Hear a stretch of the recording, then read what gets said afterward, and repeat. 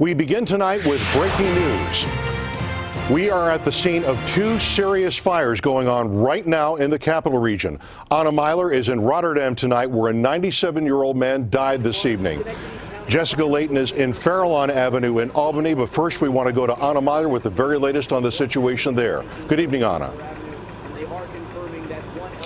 Good evening, Jim. It's still a very active scene out here tonight. Investigators are about 3 homes down from where we're standing, trying to figure out how this deadly fire began.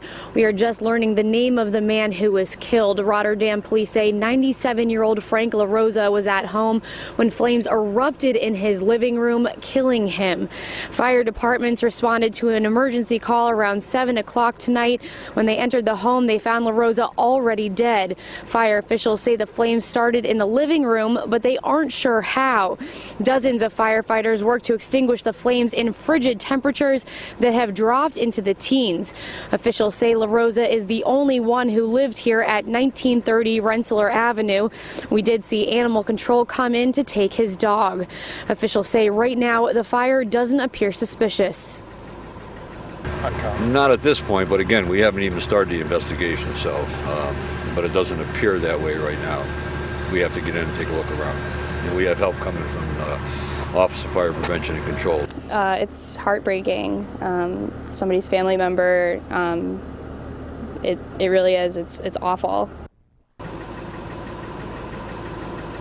Rensselaer Avenue is still blocked off by caution tape right now as investigators look into the cause of the fire. Rotterdam police say an autopsy will be performed to determine LaRosa's cause of death. Reporting live in Rotterdam, Anna Myler, News Channel 13. Back to you, Jim. Anna, these cold temperatures must have made it really difficult for the firefighters to get their job done tonight. It did. We asked if there were any complications, and they said really it's just the cold temperatures are the only thing that hindered getting the fire out. It did take them several hours, but that is the only complication they spoke of.